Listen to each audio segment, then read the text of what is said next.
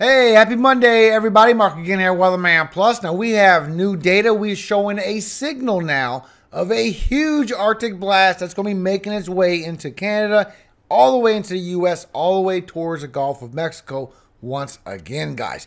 And potentially producing a large storm that could be going towards northeast, bringing a big nor'easter. Now, you can see this for this morning, what's going on with these storms. And I got this for a reason, and this is a beautiful thing, by the way. All these storms going into the south, going to Louisiana, going to Mississippi. Now, you can see right here that you have this big hatch of thunderstorms. And if you look at it, you'll see that the dew points, this is your dew points, you got to have at least 55 to have thunderstorms in your area, at least 55 dew points. Otherwise, it's just going to be rain. It's not going to be no big deal. Now, I wanted to show you that for a point, because what we're about to have isn't going to bring much severe weather to the south. Maybe one day that we need to watch for. Going towards eastern Texas, though. So there is one potential that's shown by National Weather Service. I will go through that as well. But this is what you can see when you have 55 dew points and starting to get stronger right here along the stormy side. Along just the rain and precipitation, this is where your dew points are just too low to produce. Now, this right here, still this trough that's going to be coming into the U.S. This is potentially bringing some severe weather for one day. I will go through that as well. It's not showing anything big. And matter of fact, the models are at disagreement of whether this is going to start bringing any kind of severe weather from the central to the east side of the U.S. or just for the East Coast. So it's starting to push further and further to the east, guys. But this is that troughing that's going to start coming in. And then we're going to have that blast of cold air as well. Now, you still see from National Weather Service, there is still no severe weather out for the next 8 days. Just some thunderstorms that's passing through. Now, you can see here from National Weather Service that they are discussing this system coming in. They're not showing any severe weather, maybe one day in one small area on eastern Texas. And you can see here that the Euro and GEFS are both in agreement that indicate some severe potential may produce over South Central on the 6th, day 6, on the 19th and the 20th, or day 7 on the 20th and 21st. Then shift eastward into the southeast after that. But right now, it's just too big of a variety between the two weather models, and they don't want to put out a severe warning just yet. But one is going to come out sooner or later for either day 6 or day 7. And you can see this from the Euro. I'm still showing the same thing. There's no big storm forming, guys. After we get the storms go by Florida and the Bahamas, once we get around 6 and 7 days, your CAPE, your convective available potential energy, your lift, not showing a lot of lift passing through. Not strong at all, as this cold air is going to dive all the way down towards Mexico. Look how weak this lift. Now, you might get one day of severe weather kicking in, maybe right there as you go towards Tuesday. That's a potential. It's not a big potential, but it is a potential that you might have enough lift for a day of severe weather. But it keeps pushing further and further to the east. So as you look at what's going over Texas, you can see that is just very weak. And this is the Euro, very weak in your lift. And that's because you don't have a lot of dew points, a lot of heat just yet. That's why I showed you the dew points in the beginning of the video and where the storms was actually forming. So as you go through the week, you see you start having the 40s, you start getting the 50s as you go through Wednesday. Still not enough dew points for severe weather and thunderstorms. And as you go all the way to Friday, all the way to Saturday, you start getting some areas where you can have some thunderstorms. These are the 55 dew points. This is not the severe weather outbreak look to it. This needs to be in the 60s, going to the 70s for even worse case scenario. But as you keep coming, you can see that cold air does punch through. Now, we'll go through that. Now, one day, once you get around day 7, day 8, you might get where that cold front produces a little bit of severe weather on Monday, the November 20th. This is literally so far away to know if this is going to even do anything. National Weather Service is only showing 1, maybe 2 days right here. Right here is day 7, and then day 6 right before that, even weaker. So day 7, maybe a little bit on day 8 as that cold air punches towards Mexico, and then it goes further to the east. But this cold air is coming all the way down. Look at this, shooting all the way into Mexico. Still not showing anything super severe. You can see right here we have the thunderstorms, your lightning strikes. So these thunderstorms is surface low. It's in the Gulf, and GFS did see this mostly getting heavier in the Gulf before the Euro a long time ago. I have seen both sides. I've seen Euro come to GFS. I've seen GFS come towards Euro. So you got to go by what's trending. Trends is your friend. And you can see after you keep going, as that system swings in, it's still nothing super severe. But as it punches down towards Mexico, as you go into the 20th and 21st, that's when it punches down, and that's when you start getting that kick a little bit to the east of some lightning strikes, showing some possible thunderstorms. Now, the Euro is this one showing it could form up and go a little bit to the east. Still not showing no big outbreak of anything, just a nice strong storm. Could be some winds. I'll go through that. Now, GFS is swinging this up to the northeast, where it's going to be a potential nor'easter and bring in major snow. So when you go by your latest information on the AO, the Arctic Oscillation, you see we got this big warm-up coming in. You know, we got this big high ridge forming. But then we have the cold air coming in once again. I remember before it was showing a little cool pattern coming in the 20s. Now it's showing it's going to be a deep plunge, guys. Even trending with the Euro in the blue and the GFS in the red. Now, once we get past this area where they both showing this dip of cold air coming in, this part could change. This is the end of the Euro's reading. GFS is taking it deeper and deeper all the way towards the end of November. I've seen these change from this all the way to a complete warm-up. I've seen the total opposite. So let's not go by what's at the end of the data. If I keep showing you a 10-day forecast, it will change every single day when I upload a video.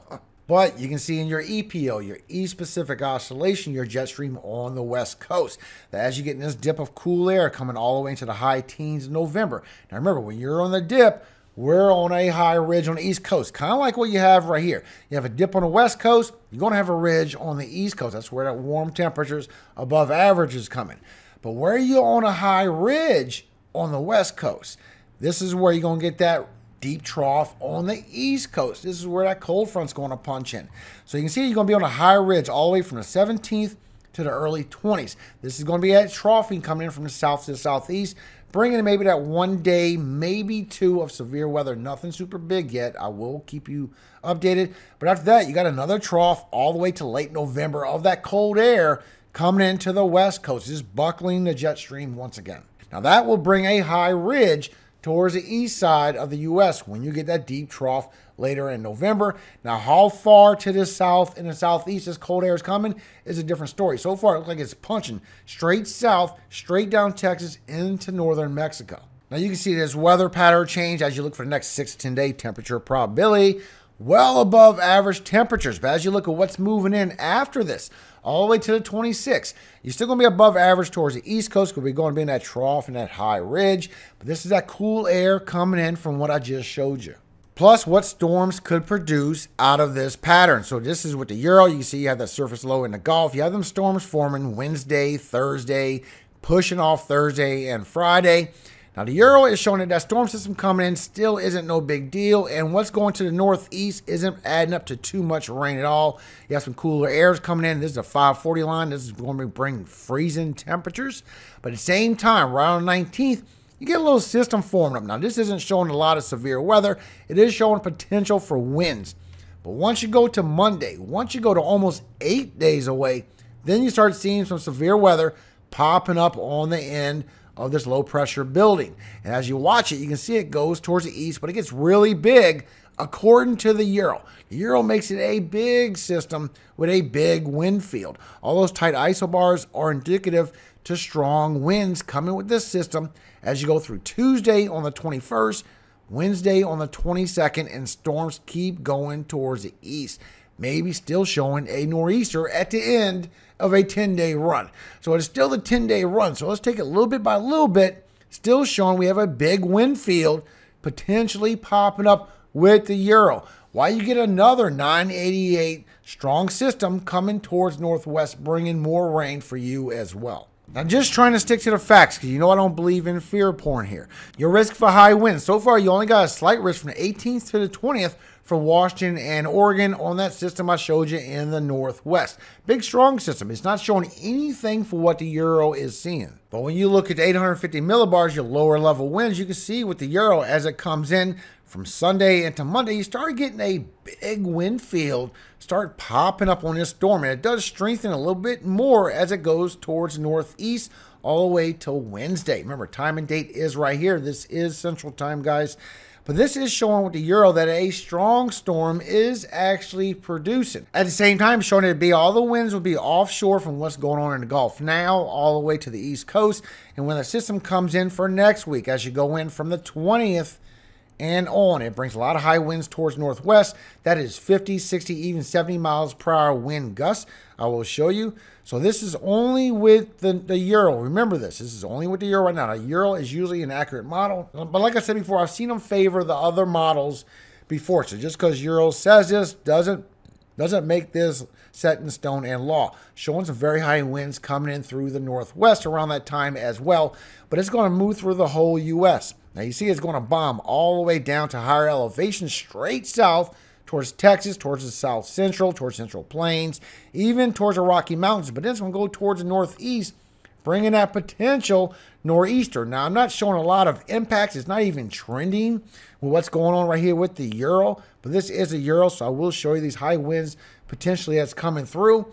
But what's trending is this potential nor'easter in the northeast that's coming as well. Now, as far as precipitation, you can see it's all over the place. You still got a slight risk in the northwest from the 18th to the 20th. But look at this wide area from the 18th to the 21st. So this still needs to get refined some more, guys, because I'm sure this is a long scenario. This is all the way from the 18th to the 24th. So that's going in 10 days, and 10 days always change 5 days, always change 3 days. Always refines. So you can see just for the next 4 to 5 days, for the next 5 days, right there, 120 with the Euro, you get a rainfall coming all the way down California, and you get most of the rainfall on the southern storms. You're still getting it in the south, but a lot of the heaviness is in the Gulf. Now, GFS did see that first, and Euro always took it inland. GFS always took the heaviest off, so I will say GFS did see that first as it covers over Florida and over the Bahamas as well. A lot of heavy rainfall coming your way. So far, what the Euro is showing is it's going to skimp on by across the south and the east as you get this rainfall. Stay right along the Gulf Coast, but hit on Florida pretty heavy. As a matter of fact, it could add up to more if we stay in this pattern, bringing that heavy rainfall all the way towards the East Coast. Now, remember, this is the area that has that precipitation watch. You can see how it's widespread, but it is different between Euro and GFS. GFS agrees in the next 6 days that you have all this heavy rainfall a little bit further to north, but mostly still in the Gulf, plus what's coming along the west coast. And you can see that next storm system adding up all the way towards northeast as well. Not showing the same as what the Euro. So they're both still showing different. You never take it too far, guys. So just the next 6 days, you can see the same thing with the GFS. It's right along the Gulf Coast, and that is where all the main cities is anyway, all along the whole U.S. All the main cities are along the edge, the highest populations along the edge of the U.S. And look at all this heavy rainfall coming. You see how it's different for Florida on both models. But both of them are showing that it is coming to the West Coast regardless. You are going to get this going all the way down California still. So just with National Weather Service model, the next 3 days. Let's do 3 days at a time. So the West Coast. So far in the next 3 days, you could get a lot heavier for the coast of California, 1 to 2 inches. But you are going to keep getting more rainfall coming in, and it's going to get heavier as this storm system keeps coming in. This is going to sit offshore for a few days and bring y'all some more rainfall, that's for sure. But it is going to bring heavier across the south, the south central, and the southeast, bringing rainfall, additional rainfall, all the way into Texas just the next 72 hours. See how that stays in the Gulf, bringing over an inch along the Gulf Coast. It's really going to hit really good over Louisiana, Mississippi, Alabama, Panhandle, Florida. This is good. We need this beneficial rainfall. And you can see this from here. We just need that heavy rainfall to add up, guys. Now, there is some chances for some flooding that's coming out of this. Of course, you've been in a drought, so any rainfall is going to bring a lot of flooding. For today, you have the marginal chance for flash flooding. For tomorrow, it's going to move into Louisiana, Mississippi, Alabama. And as you go into Wednesday, it's going to keep going towards the southeast, going towards Georgia now. As you go through Thursday, it's going to start adding up for the coast of Florida. Now, just to show you what's trending, you can see with GFS, the storm system going over Florida out into the East Coast. You still got your storm system just sitting off the coast of the California, just sitting there spinning for a few days while it goes out through the Northeast and don't bring nothing but some rainfall. Now, as this system starts rolling in, as we go through the 20th, you see it's not bringing a lot of severe weather with it. It's bringing that punch straight down towards Mexico, and the system actually forms right here. We get a nice little troughing over the Great Lakes, and the system forms the Ohio Valley, the Great Lakes, and goes out through the Northeast for the 22nd, the 23rd, and strengthening, guys. This is cyclogenesis, a strengthening low pressure, goes down to 980, 975 by the 23rd. This is literally 10 days right here. So it will change. I will keep you updated, but this is what I wanted to show you. Just because the Euro is showing you that southern storm, that don't mean that's what's going to happen, guys. I think this is what's trending. Now, you can't see too far with the Canadian right now in the latest upload, but you can see the latest upload that it does punch to the south, and that system, that storm, forms up in the upper Midwest, the Great Lakes, Ohio Valley, not in the south, guys. Potentially going to the northeast while it gets all this cold air rushing straight towards the south. This is what's trending, forming up here, not down here. Now, when you look at your cape with the GFS, you can see everything makes a little more sense now. You get a little bit of cape right there on the 20th, right there on the 6th day, like National Weather Service is saying. Right there for Texas, you get one area where it could get a little lift to create some thunderstorms. Maybe one day of severe weather, maybe some hail. Something might come out of that. I'm not talking no serious tornadoes. I've seen people say tornado outbreak is not happening, guys. But you can see with the lift, while it goes all the way to the northeast and brings that potential nor'easter to the northeast. So a lot of this is going to be offshore. You see how it takes forever to build up? That is not showing any strong signal of no serious storm about to form up, guys. That is not showing an outbreak. And you can see the difference with dew points with GFS. So as we go to the 19th and the 20th, we get that very cold plunge going all the way towards Mexico. You get that one day of severe weather. Now, this is what National Weather Service is talking about. You get that one day of severe weather where you get into the 60 dew points right around Monday the 20th, and you get that front right on in, that dry line comes in. But look at that punch of that cold air that comes in right behind that. The story is actually the big Arctic blast. That's big storm. It might produce one day severe weather. Showing a big wind field, not showing it with other models, just with the Euro, so that could change as well. And you see how it punches south. Keeps all them dew points to the south, guys. As that punches south, and then that goes out towards the southeast. Still keeps you warm and your dew points over the southeast. As that goes out through the northeast with that potential nor'easter, all probably going to be off land, but you have them cold temperatures on a wraparound, so it's bringing that potential snowstorm. But the cold air is coming back in, guys. And you can see the winds with GFS. It's not showing that big system revolving around. It's showing it's going to form up around the upper Midwest, the Great Lakes, Ohio Valley, and go out through the northeast. And that's where your winds are on this system for the East Coast, 50, 60, even showing some 70 up in there. But when you look at your lower level temperatures, you can see as you go through the teens, it stays northern, but then you get that punch of cooler air. Then as you go into the 20s, here comes that Arctic blast. Boom! All the way towards the south. This is what's bringing that big wind field around it as well, as that swings east with the cold air. Now, the cold air aloft is what would strengthen that system, but I'm not showing the trend is right here in the south. I'm showing it's a little further to the east is going to be the storm. It might bring one day of severe weather, but this storm is going to swing east. And look with the GFS. It punches south with all that very cold air, but then it punches to the east, and you get that potential nor'easter while you got all them very cold temperatures aloft, freezing temperatures down below. While you get a storm system, you can see it right here, building up after that as well. That's 12 and 13 days, so we're not even going to talk about that. That's just crazy. Even talk about something 10 days is crazy, but I gotta show you what's trending. Just so you know what is going on out there. Now, it's too far to start showing you what we can have. We still in this above average temperatures. You can see this is all the way for Thursday, guys. As this cold air comes in for this weekend, all the way until Saturday and Sunday. This is your temperatures. This is not wind chills. And then we're going to have another punch coming in after that, even colder air setting in as we go into the 20s, 21st and the 22nd of November, maybe even longer. This is a Euro. And you can see the same thing on GFS. So we're in above average temperatures all the way until we get to this weekend. Then that cold air is coming all the way in. Now we're going all the way until Sunday. Very cold temperatures going into Monday, Tuesday. Then we got that big bomb coming in on the 21st, the 22nd, and the 23rd. Very cold temperatures coming in. This is bringing 20s, guys. This is bringing a lot of cold temperatures with it and potentially going even colder as we go into the 20s. I will keep you updated. It's too far to be accurate right now. The only difference we have right now is GFS takes it a little bit deeper as you go into the 20s of November with the wind chills and the temperatures. Very cold moving in. I will keep you updated. Showing so far in the next 7 days with the Euro, maybe some snow for the higher elevations of Idaho, Montana, the Cascades, maybe up here for Colorado. That's about it. And then afterwards, maybe a storm system moving in, bringing more heavy snowfall over here to the higher elevations, and maybe some coming to the north central. That's about it. GFS next 7 days, sees over here for the higher elevations. Not much for northeast as well, but sees that next system could come in for the Great Lakes and swing all the way in. Could bring some over to Tennessee, Kentucky Valley. That could be something right before it gets before the mountains over there for the mid-Atlantic. So it could be for the Ohio Valley, Tennessee, Kentucky. Could bring some snow and some major snow. Over a foot for the northeast. A lot of precipitation and a lot of cold temperatures. So far showing over 2 feet, almost 3.